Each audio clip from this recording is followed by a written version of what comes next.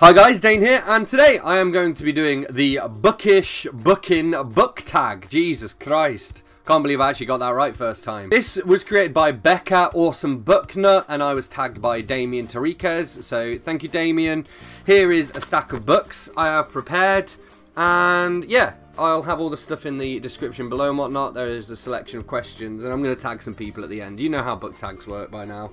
Alright, question number 1. What is a well-loved book that you hated? You probably just saw this on the top of my pile.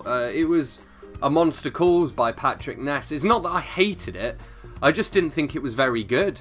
I think I gave it maybe a 3 or a 3.5 in the end. To be honest, if I hate a book, I just don't finish reading it. This one, it was okay. I thought it was very overhyped. I also felt it's just one of those books. It annoys me when a book has clearly been written in an attempt to like manipulate you emotionally, and it feels like that this was very much that. I did like the concept, I just didn't think it was very well executed. I'm sorry. However, I do want to give Patrick Ness another go in the future because some of his sort of fantasy stuff sounds interesting. So, question number 2, what is a guilty pleasure book? Now, I don't really do guilty pleasures. I guess the closest thing I've got for this is Cassandra, Clare, and this is Clockwork Angel, which I'm going to be reading in April with a bunch of other booktubers, Damian Terriquez actually, and then Lisaswestcoastreads, Kitkatscanread, and Sophiesticated Books. And I don't know, I think Cassandra Clare is, she's looked down upon by a lot of people. I almost feel as though some of my sort of more alternative booktuber friends potentially look down on me a little bit for reading this, because, you know, it's what the popular kids read and all this stuff, I guess. I don't know. I'm mainly reading it just to see what the fuss is about, you know. It's readable. It's not awful. It's not as bad as A Monster Calls. I'd rather... Sorry, everybody who loves that book. That's Catalyst Reed's favourite book, I think, as well. Question number 3. Have you ever spoiled a book for someone? If so, which book?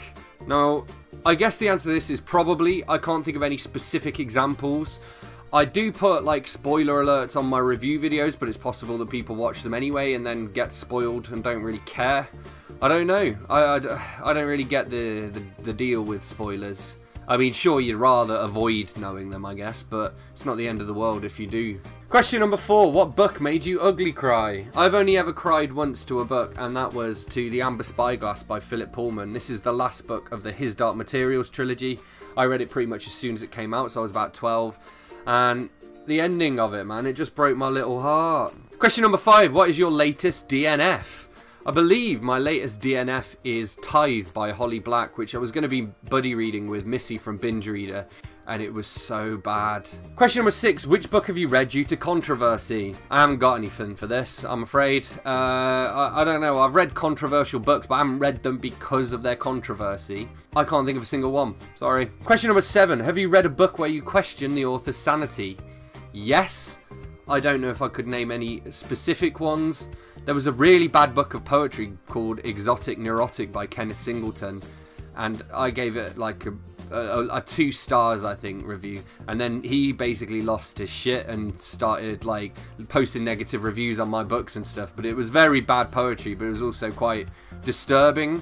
But I like disturbing, I just like good disturbing, and this was not it. Anything William Burroughs wrote, you wonder about him sometimes. Question number 8. What is the most cringeworthy book you've read? That would be Rosie Rinkstar Making It Happen by Janet Rosina West.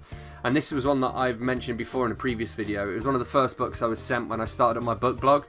It's basically about this girl who ice skates. Question number 9. What book have you read solely due to the cover? Again, I haven't got one. No, I haven't got one, to be honest. There may be the occasional book that I was already planning on, you know, I was already looking out for. So, I can't even think of an example of that. But say I'm here and I'm like, oh, I've never read any Daphne du Maurier, actually. And I have picked up a few of her books. But say I saw a really beautiful cover for Rebecca or something, I'd probably pick that out and make it a priority, I guess. Question number 10. Name a book you're embarrassed to admit you've read. This is Amsterdam Lessons by Sylvia Hadfield. This is by U-Star Novels. So this is an erotic thriller in which I am a character. Let me read you. I'm trying to find a sexy bit. Where's the sexy bit? I think I'm having a threesome here. Whilst Dane began stroking the backs of her knees, one of her most sensitive spots, Adria had come onto the bed, cupping her magnificent breasts and toying with her aroused extended nipples. In response, Emily let out a little moan of pleasure. I think Emily might have been a name that I provided for some girl I was chatting up at the time. Dane's hands encircled each of her legs as he gently rubbed his thumbs up and down the front of her thighs, the 4 fingers of each hand tracing their way along the muscles at the back.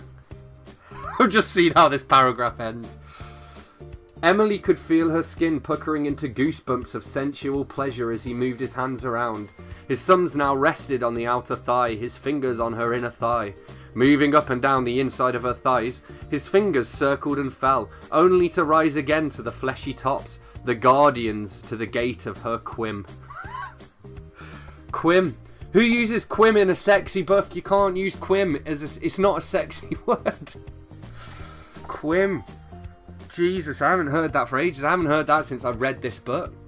By the way, this is based on a true story, of course, as well. Question number 11. Name an unknown book you wish more people know of. Now, this isn't totally unknown because I have seen a pretty nice review of this on Todd the Librarian's channel recently. But I do wish that more people knew of this. Every time I mention it, somebody's like, oh, I didn't know you wrote books. So that's why I keep mentioning it. So this is Driven by Dane Cobain, and this is Lightfold Book 1. It's the first book of a series of kind of quirky detective novels that I've been working on. And you should buy it, probably. I say that totally unbiased. Question number 12. Name a favourite villain. For some reason, the dude that came into my head, I can't even remember his name now. Is it John? John Rainwater from Firestarter by Stephen King. He's like this American Indian guy who fought in Vietnam and got his face scarred. And he's intense. But he's a good bad guy because he's also... You get what motivates him, you know. Question number 13. Name a book you enjoyed that you read that is outside the norm of a genre that you usually read.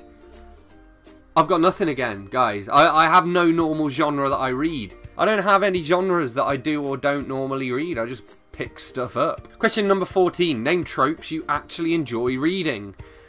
I don't know how many of them there are. The best I could come up with this is like drug books.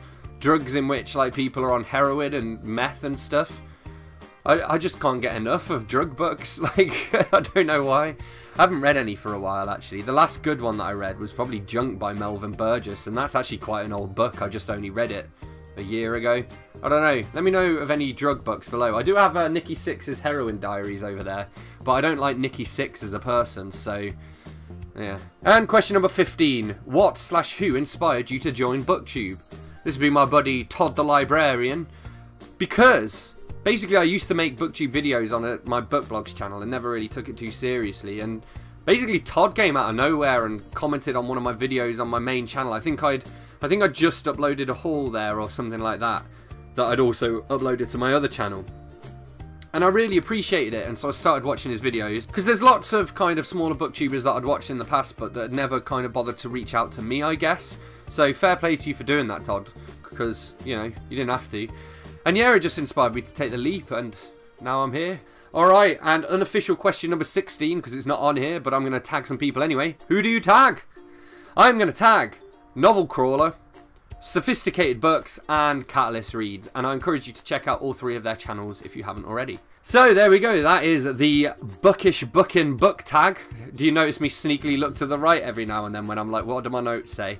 And yeah, it was quite a lot of fun actually. So hopefully you enjoyed it. Hit that like button if you have. Let me know in the comments if you've read any of these books. Hit subscribe if you're new here, and I will see you soon for another bookish video. Thanks a lot. Bye bye.